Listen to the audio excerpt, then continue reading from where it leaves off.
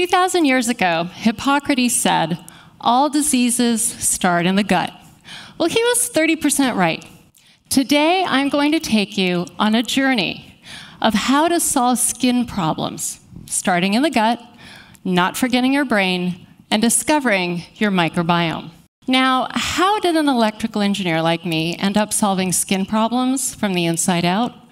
Well, it started with my son, who had a severe allergy to preservative that was triggered by contact dermatitis. The contact dermatitis led to atopic dermatitis, which we also call eczema, and then ADHD.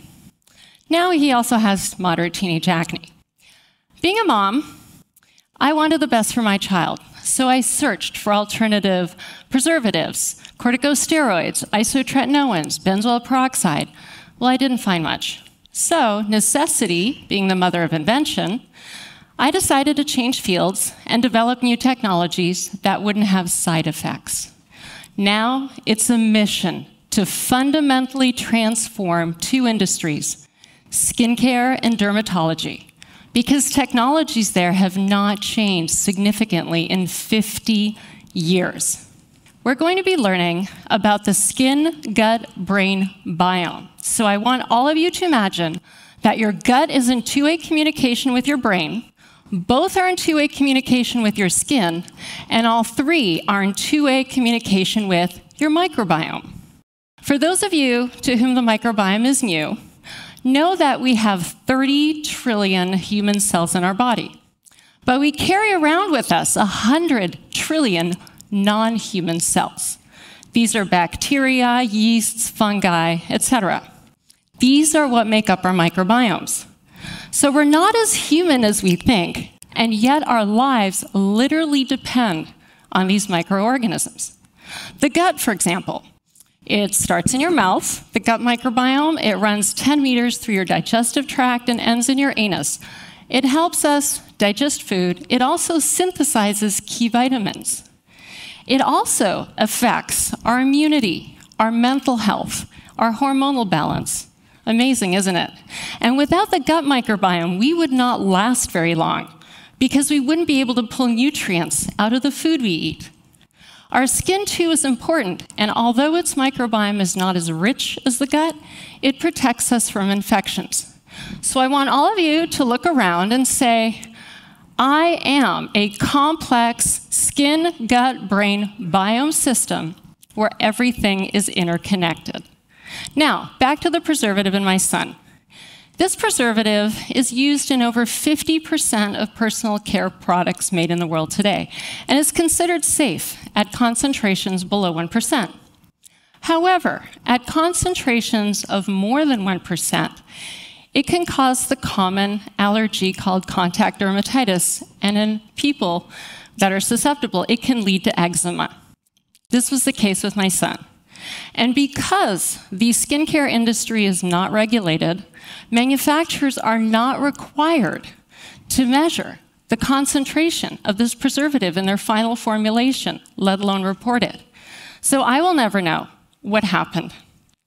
What I do know is that instead of becoming a happy soccer mom, I became an unhappy eczema mom. What that means is I was trying to minimize corticosteroids, and I was trying to slow down what's called the atopic march. This is a progression of allergic diseases that starts with dry skin, but then evolves into eczema and food allergies, and in some people, asthma, and a never-ending runny nose called rhinitis. So I became an expert in using coconut oil instead of diaper cream, in making my own vitamin B12 lotion by grinding vitamin B12 tablets, and nightly rituals of colloidal oatmeal baths. And in this way, along with making all of his food, becoming an expert in organic cotton clothing, detergents, keeping diaries, by the time he was 6, we had minimized his flare-ups. And the eczema was limited to just his knees and his elbows, and I thought the worst was over. Well, no. When he turned 8, he was diagnosed with ADHD. And it was only later that I found out that children who have eczema are at much higher risk of developing ADHD. In fact, their risk is 50% higher. Do we know why? No. What I did learn, though, was that the skin-gut microbiome is very real. He was prescribed ADHD medication, and for the first time I observed that if he ate protein for breakfast, the medication lasted longer, and in fact, he could focus. If he ate sugar, forget it. It was a disaster. And so this was my first experience, and this is how we got going. Now, I want to digress for a second and give you some numbers. Did you know that 20% of newborns and children suffer from eczema? That's 1 in 5. And globally speaking, that's 500 million, or 500 million little people. And it's not just the children who suffer, it's the families and the mothers. And eczema is increasing in the world population, as is ADHD. So what are we doing wrong?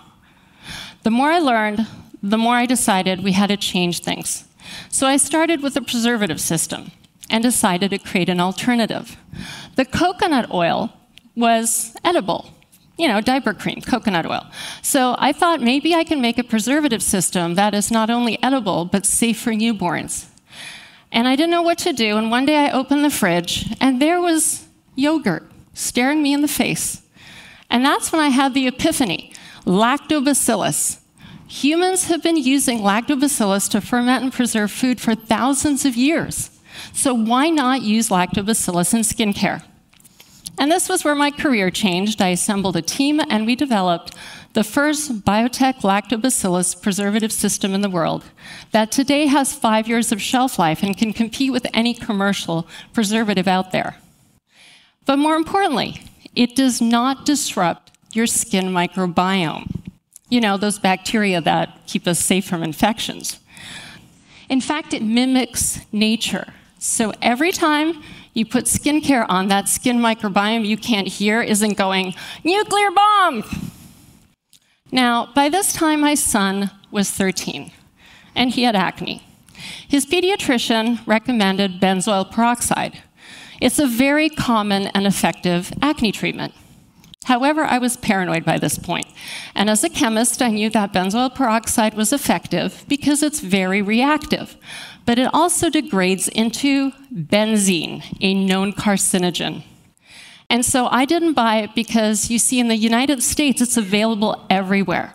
In Europe, it's refrigerated, but in the United States, it's not, and I didn't trust the supply chain. And so, guess what?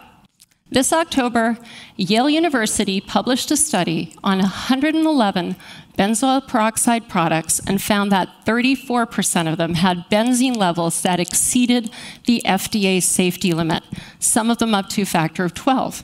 The conclusion? I think you can make that for yourselves. And dermatologists in the US are now reevaluating the use of this topical.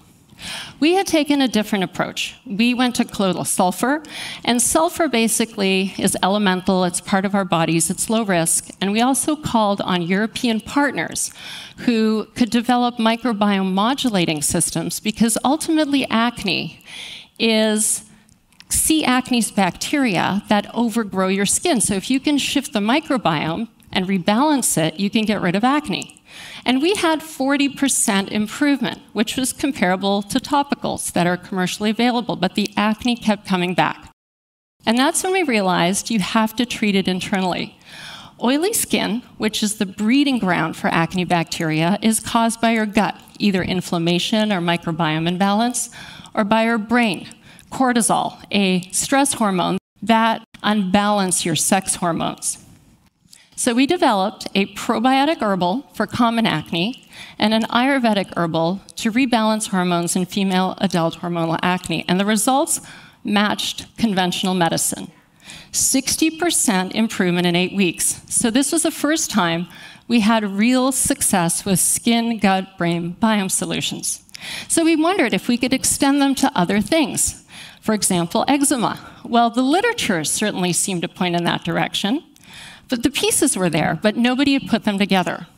Now, eczema, traditionally, dermatologists prescribe corticosteroids that have known side effects: skin thinning, purpura. In children, they can delay growth rates or cause Cushing syndrome. Worse yet, there's a group of people who get topical steroid withdrawal syndrome. This is a violent immune reaction that happens suddenly, where their entire body is on fire and all of their skin peels. Do we know why this happens? No. Do we know who's susceptible? No. Can we do a lot better for everyone with eczema? Yes. Now, eczema is an interesting skin-gut disease because both the skin barrier and the gut barrier are leaky. That means they let pathogens and toxins into the body, and that actually means that your body has an ongoing allergic reaction, bigger and bigger, which causes more and more inflammation. And today we still don't know if the leaky gut causes the leaky skin or the leaky skin causes the leaky gut. So we started on the inside this time. Literature pointed us to L-histidine. It's an amino acid that is known by the body to rebuild a skin barrier and has lessened eczema severity. We added to that a Patagonian antioxidant that was known to reduce gut inflammation.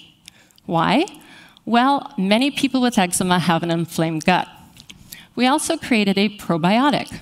Why? Because people with eczema have a lower diversity gut microbiome, and in fact, many of them are lacking keystone species like Bifidobacterium or Lactobacillus. And in fact, we found that certain species of Lactobacillus can reduce anxiety and depression. Isn't that cool? So we actually had an oral skin gut brain biome solution. For the topical, we explored many different plants, and with genetic expression on human skin cells, we isolated it to 5 plants whose cells could essentially repair the skin barrier and reduce itch. When we put it all together, in 8 weeks, we were shocked, and our dermatologists were even more shocked. 95% eczema reduction in every single test patient with mild to moderate atopic dermatitis. This means we cleared the eczema. And that also meant that for the first time, there was a plant-based alternative integrative solution available to challenge corticosteroids for the first time in 70 years.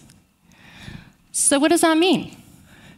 Well, while much work remains to be done, I firmly believe that skin-gut-brain biome will represent and usher in a healthier future for the 1 billion people suffering from skin conditions like acne, eczema, psoriasis, and rosacea. I also believe that in time, we will clinically prove that these integrative solutions are not only as effective as conventional medicine, but have no side effects. So to me, skin-gut-brain biome is the next revolution in medicine. And what about all of you? Well, you are the customer. You can choose what you put in and out of your body. You can prevent problems before they happen. And all of us together, by making the right decisions, we can transform industries. We can eliminate the bad things. But as Seneca said, it is not because things are difficult that we do not dare. It is because we do not dare, they are difficult. So I challenge all of you. Dare, think, read, learn, question. Knowledge is power, so be informed, not influenced. To me, this journey started with my son's allergy, and I'm now developing integrative solutions that I hope will ease unnecessary suffering. For you, the questions will be different, but your journey of discovery no less transformative. So join me in changing the world, one skin-gut-brain biome at a time, because this is metamorphosis. Thank you.